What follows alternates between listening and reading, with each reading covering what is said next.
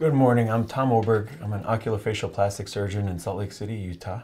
And today we're going to cover the basics of an orbital exam. All right, hi Megan, Tom. Hi. Nice to meet you. All right, so we're going to start just like any regular ophthalmology exam with our core 5, vision, pressure, pupils, motility, and visual fields.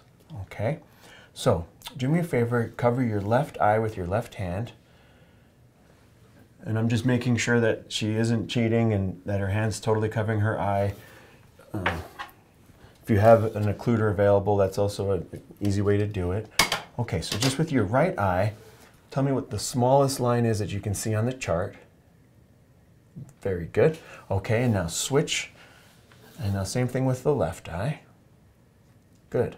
Okay, so if a patient is able to see 20/40 or better, we kind of let it go at that. If they're seeing less than 20/40, excuse me, I'll use the pinhole occluder to see if there's a refractive error involved. Next thing I'm going to do is check your pupils, okay? So I have a very bright light, I apologize. So I'm going to have the patient focus at distance so that we're not inducing an accommodative reflex and creating pupillary constriction. So the gray light switch, do your best to just stay focused on the gray light switch. Try not to switch to me and focus on the light, okay? So just kind of try to focus on staring off into the distance.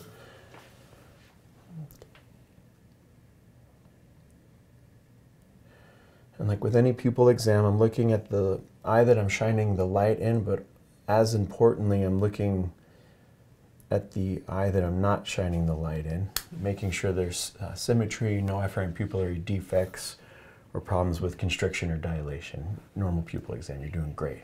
All right, so now we're going to check your visual fields. So do me a favor, cover your left eye with your left hand.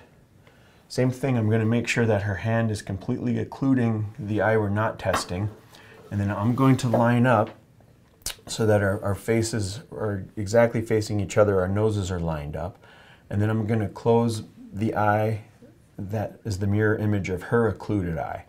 Okay, Meg, now look right here at my nose, and I'm going to hold my hands up, and you're going to notice I always hold up 2 hands. A patient's natural tendency is if you put up 1 hand, they're going to move their eye to look at that hand, and that can give you a false reading because that's sort of a way for them to cheat because they see the quick movement and they focus, and then they see what fingers you're holding. So by holding up 2 hands, it kind of forces them to stay straight ahead and focused. So you're doing great. Look right at my nose and tell me how many fingers I hold up. 2, 5, 1, 2, 1, 5, 2. Perfect. Okay, switch eyes for me. Okay, and same thing. Look right here at my nose. I usually give them a second to adjust to the light because that eye's been closed for a minute. Okay, keep looking right at my nose. You're doing great. How many fingers? 1, 2, 5, 1, 2, 2. Perfect. All right, very, very good. All right. Next, we're going to check for motility. I like to use a muscle light with my finger on it. It's just an easy target for both adults and children to follow. So, Meg, do me a favor, keep your head very still, and just with your eyes, I want you to follow my finger, okay? Okay, so like, and we're checking all positions of gaze. And it's okay, I'm just going to gently lift your eyelids up. And so what I'm going to do here is just to make sure that they can move their eyes all the way down, I'm going to hold the upper eyelids up just so I can get a really good view. You're doing fantastic. Next thing we're going to do is check the intraocular pressure. So whatever device you have available to you, use it. There's another good video that will be published using the Goldman applanation. If I have one available,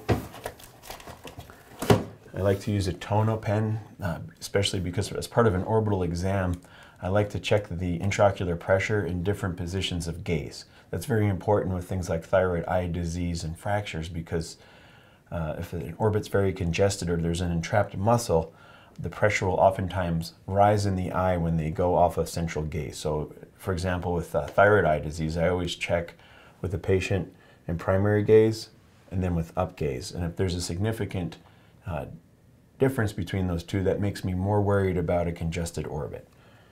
Okay. So obviously put numbing drops in. We're not actually going to check Meg's pressure, but I have her look straight ahead. And then the other reason I like to use the tono pen is because you can sneak it in between the eyelids. So even if they're coming in with a swollen eyelid because they've had a trauma, you can oftentimes still check the pressure on the cornea without having to open the eyelids up. The reason I worry about that is if they have a lot of edema in their eyelids and you open it up to check the pressure, you're going to artificially increase the orbital pressure while you're checking it. So just try that sometimes. If you have a tono pen, you're doing a trauma eval on a swollen lid, check it with the eyes open and then check it with trying to just get into the palpebral aperture, and you might be surprised at what a big jump occurs when you are mechanically elevating the eyelids. Okay. All right. The other things we're going to check with an orbital exam, I want to check to make sure that the optic nerve is functioning well. So this test is called red desaturation. Pick up the brightest, reddest object you can find. Often the tip of a phenylephrine or a tropicamide cap, one of the red dilating caps, is what works really well for me.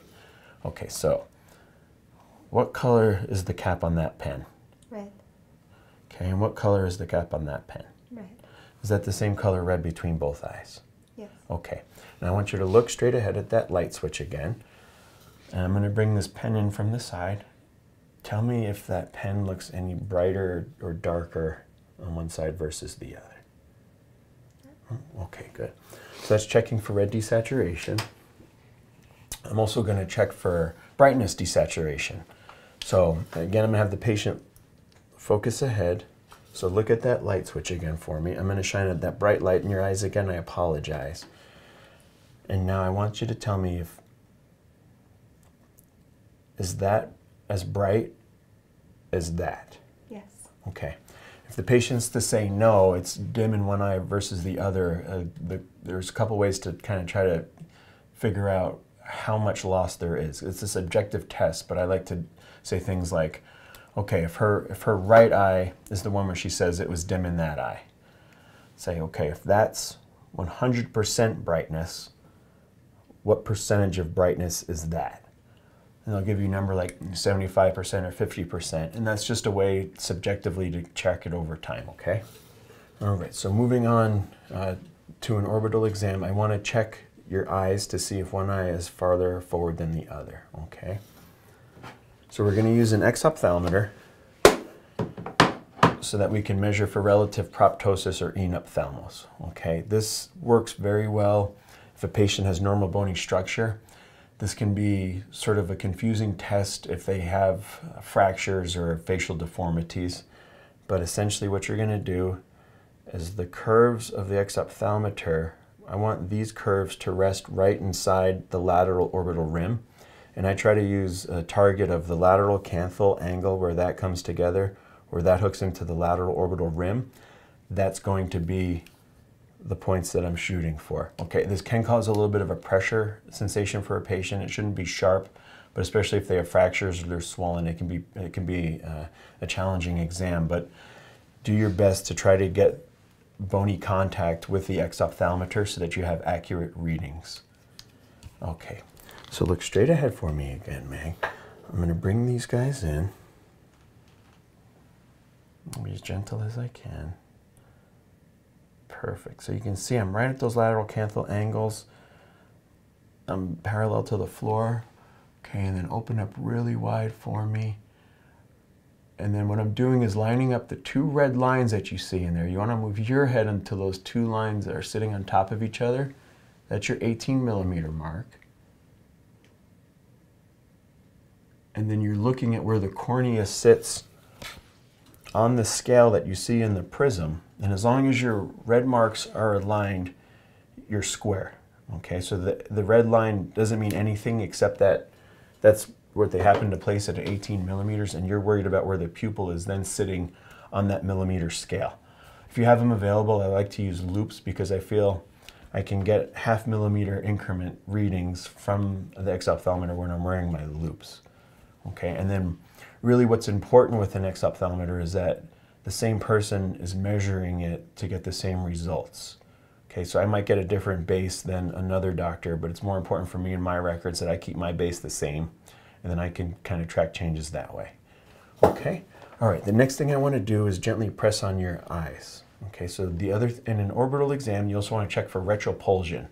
Now that's really important if you have a trauma patient, you're worried about a retrobulbar hemorrhage, you have a thyroid patient, you're worried about a congested orbit, or you have any sort of an orbital tumor and you want to make sure that there isn't congestion in the orbit. Okay, so gently close your eyes for me. And then just with my thumbs, I'm just going to gently press on the eyes. You'll be surprised at how sensitive your thumbs will be in picking up differences in pressure. And if there's a retrobulbar hemorrhage, it'll be as firm as a rock. If there's a tumor, it should be harder to press in. The same thing with thyroid eye disease. It's a good base measurement, and it's also a good way to track changes over time. So you didn't have any difficulties with retropulsion, so far right now your orbital exam is perfect. All right, so moving on to sort of a fracture exam or a trauma patient, we're going to check to make sure that the bony rims are intact. Okay, so again with my thumbs, I'm going to start at the superior orbital rims, feeling for crepitus over the nasal bridge. Okay, and then I'm going to go from here to the superior orbital rims. And I'm just going to move my thumbs out. I like to do it at the same time on both sides so that I can appreciate if there is a difference. A lot of times you can feel a supraorbital notch, or somebody will have unique frontozygomatic sutures that are easier to palpate, but if it's the same between both, obviously it's less concerning. I do pay special attention to the frontozygomatic suture region because that's a weak point, and oftentimes with ZMC or tripod type fractures, you'll feel displacement in that area. And I work around to the lateral canthus, and then I come down across the medial rim. And again, just palpating and feeling for any step-offs or irregularities in the contour. Okay, so that's great. I don't feel any problems there. Next thing we're going to do is check your facial sensation. Okay, so we want to look for V1, V2, V3, make sure that those are all intact and symmetric. So I'm just going to lightly touch your skin. I want you to tell me if that feels the same on both sides, okay? Yeah. Feels the same, good. Yes.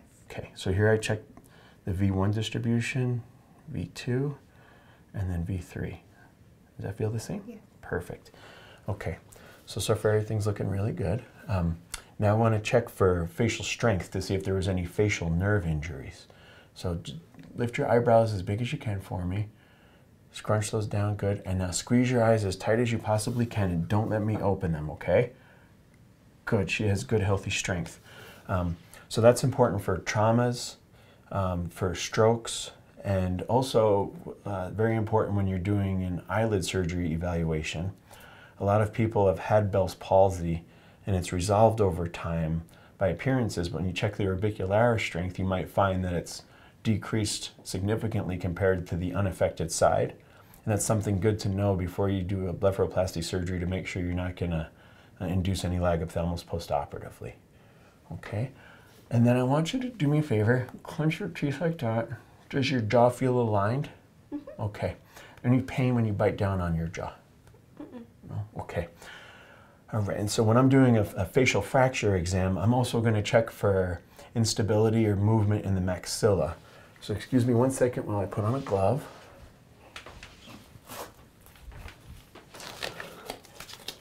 Okay, and I'm going to put my gloved hand in your mouth, and I'm going to go on either side of your upper teeth, and I want to see if there's any mobility in your mid-face region, okay? Okay, so I'm going to gently put my gloved hand inside of the patient's mouth. I'm going to go on either side of the upper teeth, and I'm just basically gently wiggling the maxilla back and forth. If there's a lot of instability, you'll feel it, and that will help guide your surgical decision making and also be a reminder for you to make sure that the patient follows a soft diet so that they don't induce further instability until we have a chance for the fractures to heal. Okay, so far everything's looking good. The one other test that we want to really do with an orbital patient, especially if there's concern for an orbital tumor and you want to see if it's vascular or not, there are two things we want to do. One, we want to listen for a bruit, so we're going to auscultate with a stethoscope. Two, we want to check for increased proptosis with Valsalva type maneuvers, as that will push the eye forward with the Valsalva, which will help sort of lead you down one differential diagnosis path.